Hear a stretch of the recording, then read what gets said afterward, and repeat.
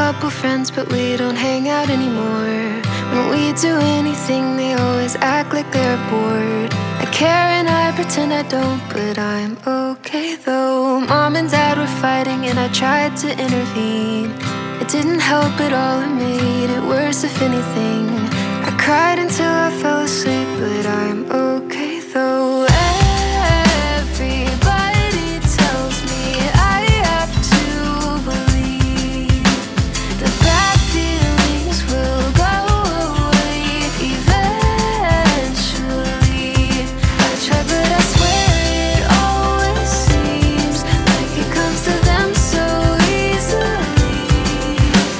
And I'm stuck at the part where I pretend I'm happy while I'm waiting for it to get better for me.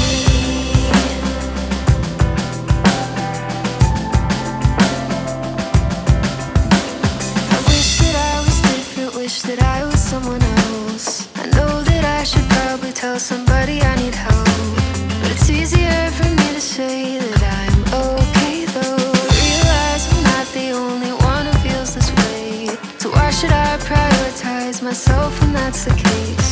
I'll suck it up another day, but I'm okay though. Everybody tells me I have to believe the bad feelings will go away eventually. I try, but I swear it always seems like it comes to them so easily. And I'm stuck at the part where I pretend I'm happy while I'm waiting for it to get better for me.